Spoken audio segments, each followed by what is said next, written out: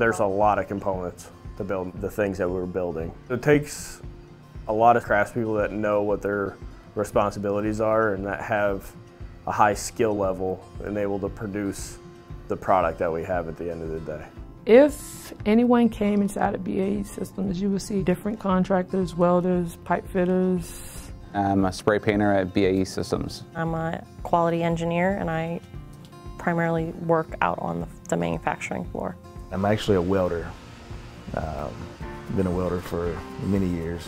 My role is a Welding Craft Supervisor. I'm a machinist working lead. I've always liked to be kind of where the rubber meets the road and take a block of steel or aluminum weldment and do the machine work on it and to make a functional part that goes into assembly without any problems.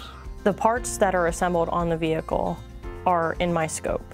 So the quality of those parts and making sure that they're actually conforming to the drawing is my main job. We prime each vehicle and then we apply the chemical coating resistant paint on it, and it will protect the soldiers inside and the metal that it's on.